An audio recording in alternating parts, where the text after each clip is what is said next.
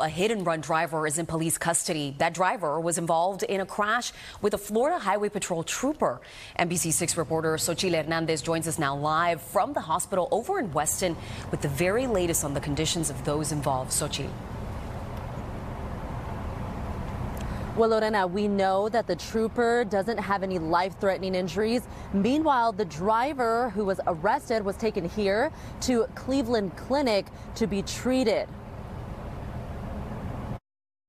A black Porsche left in shambles after it crashed with a Florida Highway Patrol car driving west on I-75.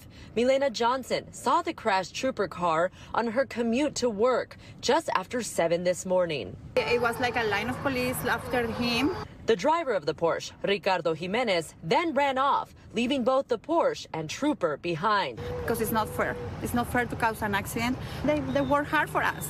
As one lane was blocked off on the interstate, multiple agencies, including Broward Sheriff's Office, K-9 Unit, and FHP, searched the surrounding area on Indian Trace near a neighboring lake and right in front of the lake's community. Johnson almost brought to tears by what she saw. They have families. They are working for our safety. I think, look at these babies. Do you think the police have no babies? The police have babies. And they are out in the streets helping us. And Florida Highway Patrol tells us that Ricardo Jimenez will be taken to Broward County Jail after he's done being treated here at Cleveland Clinic.